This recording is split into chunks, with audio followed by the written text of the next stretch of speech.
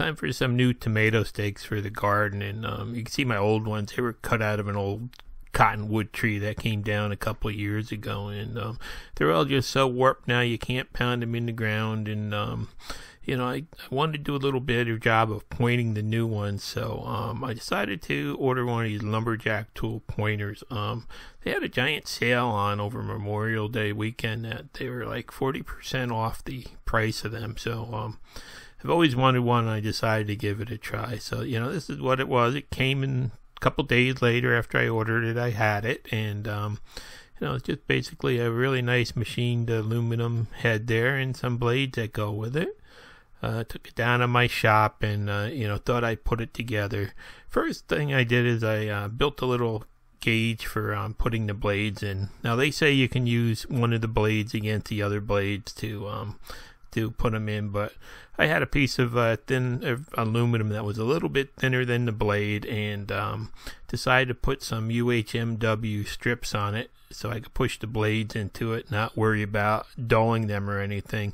So it's actually only a couple thousandths thicker than the blades were, and I figured this would help protect the blades a little bit when I put them together. So it'll be my little gauge that stayed with it, because I'm going to be using this long term. So, and then another thing in the instructions they had, for smoother stakes you could put washers underneath the blades. So I decided to that I was going to try that, and I got two different 1/4-inch washers. I got a thicker one and a thinner one I was going to try. So first thing I did is the blades were ground, but they weren't really really super sharp. So I just took them, and I've got this little diamond stone that I like to hit blades on, and so I just took them and ran them over the diamond stone a couple times until I basically got rid of all those little grinding marks in there, and just got a pretty much real sharp blade on it. And then it was time to put the blades in, and it was a little bit tricky trying to get the washers under the blades, and like I said, I started with the thicker washers that I had, and so it's just a matter of trying to line the washers up with the threaded hole there and get everything in line, and then put the those little button head cap screws in place that hold the blades. And really the machining on this and everything was really high quality. It's really nice, nice looking piece of equipment. And then I just took my gauge there, and that way I could push the blade up against it and not worry about nicking it or anything. So you just put your gauge in there and hold everything square and tighten up the screws, and that's it from what they say. So it's really a pretty simple job putting this together, and being able to swap out the blades and sharpen them later and stuff, I think. So so that was one side there all put together, and you just slip out the gauge, and then it's just one more blade that goes on the other side. Same thing, I put the the same thickness washers in here, and got everything lined up and screwed together. I'm real excited just to see how this thing works. I've always wanted one of these tools, and it just takes so long to cut the points on a bandsaw, and then they dry. If they hit a rock or something, it twists the stakes and everything. So I thought this would be a much better solution. And someday I'm hoping to make an automated machine out of it too. So there it is. I got the second blade lined up, and it's just a matter of holding it up against that little gauge block and tightening the screw heads there. You do get a little tiny bit of shift in the blade when you tighten the screws. It tries to move a little bit, but it's really not that bad. Then there's this arbor on there that you can remove later, which what I plan on doing when I save up and get some money to buy. They have a motor adapter that you can buy, so someday I'll get that. But for the meantime, I've got this old Sioux drill that my father owned. It's probably from the 1950s or earlier. It's just a really old thing. It turns 650 RPM, so I decided to give that a try, because it's basically in the RPM range I called for. So this thing basically it chucks right in there. So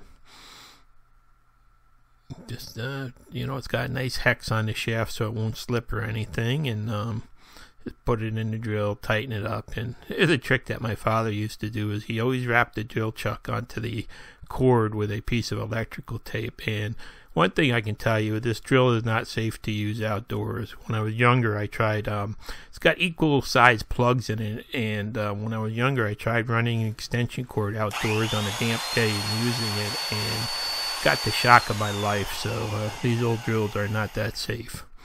So there it is, everything turned smoothly and everything. So I just had some wood in my shop I decided to play around with and see how this thing worked. So first, that's a piece of 1-inch square hardened maple that I decided to try, and I just had it clamped on this little workmate that would move around if I pushed too hard. So I couldn't put a lot of force on it, but the cutter really cut nice, and the biggest there it is. You get these really nice little shavings out of it.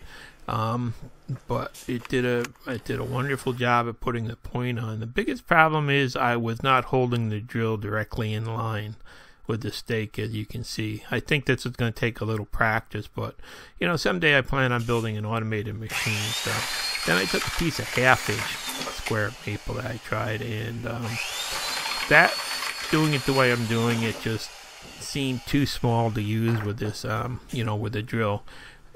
Once I make a machine where everything will be lined up, it should be easy to do. But basically it was hard because everything bounced around and stuff. So 1/2 inch is basically a little small for it. Then I had a piece of 3/4 ash I decided to try. Basically my next steaks I'm going to be making will be made from ash, so I wanted to see how the ash would work. And there it is. It did a really nice job. Very little tear out, and then again you can see how I had to drill crooked when I put it on there. So I'm going to have to get better with my drill or make a jig to line everything up.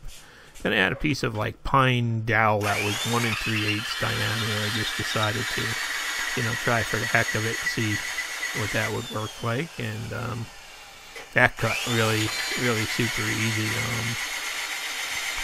And that also did a real good job, but the same thing, poor alignment on my part, so it was off center there like that, but it did a wonderful job on it. And get all these really nice chips that someday I think I'm going to use them for fire starter. All right, then I had a little bit over 1.5 inch square block of cherry in my shop that I decided to try because that's about the size I'm going to cut the steaks when I make them. And you can see that this is really going pretty slow cutting. It takes a while because I really can't put a lot of pressure on it. You can see the whole bench moves if I start pushing on it. But it's cutting a little bit slow, but it's cutting really nice. It's not really yanking the drill that much or anything. So this one's taking a little bit of time, but I think once I get it mounted to something where I can put a little force on it, it should rip right through it. So there's the cherry steak, and that one is the limit of this tool. They say you can do up to 1.5 inch square or anything that's it could be a rectangle as long as it's under 2 inches diagonal. So there it is on the cherry, and boy, that put a beautiful thing on there. You can see where I had a little bit of alignment problem on the blades. I'm gonna have to work on that a little bit better, but that just did a beautiful job of pointing that cherry. So it really met my expectations, it looks like, and it seems to the blade adjustment, I'm gonna have to play with that a little bit to get things lined up perfectly, but it did a beautiful job at staking. And I'm going to have a bunch of good fire starter once I, do a couple hundred steaks. So now that I use those thicker washers, I decided to go back and put in a couple of the washers that are real thin to try. They're less than half the thickness of the ones that I use. So I just went back through and took out there you can see they're maybe a third of the thickness of the ones that I used. So, you know, it's just a matter of going back through and just swapping out the washers under the blades and, you know, reinstalling the screws and tightening everything up. And, you know, I thought I'd give it a go and see what happens. So here's that 1.5-inch square cherry, and you can see it's really just chewing right through it. It's like probably cutting 6 times as fast. It's hard with a hand drill though to tell exactly what's going on because you move around a little bit and stuff. But there you can see it did a quick job on it, but it's just not a pretty job. There's some tear out and stuff like that. But I think some of that may be caused by me bouncing around, and you know, once I get it on a motor, it'll probably be better. But you know, there's the side that with a thick washer, and there's a thin washer, and you know, it definitely did make a difference in the speed. So I decided to go back and try that piece of pine that I had, the dowel, and that just cut like butter. But it cut so fast that it was kind of hard to stop the drill from shaking, and I think, you know, that may be part of the problem. There you can see it did get some tear out and from the blade, and on the softer wood it did get a point on it, but it's just not as pretty. So, you know, I think that from looking at it, that playing with the little bit adjustments on this blade can make a big difference in the quality of your steaks, like they said, and the speed. And I think once I get this mounted on a motor, you know, someday in the future, it's going to be a lot easier to control everything.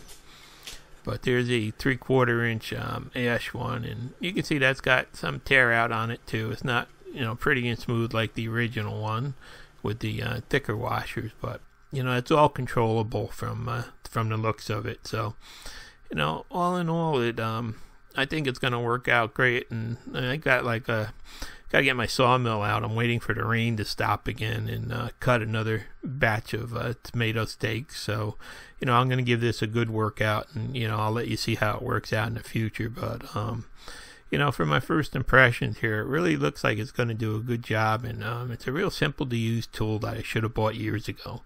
Thanks for watching. Please subscribe.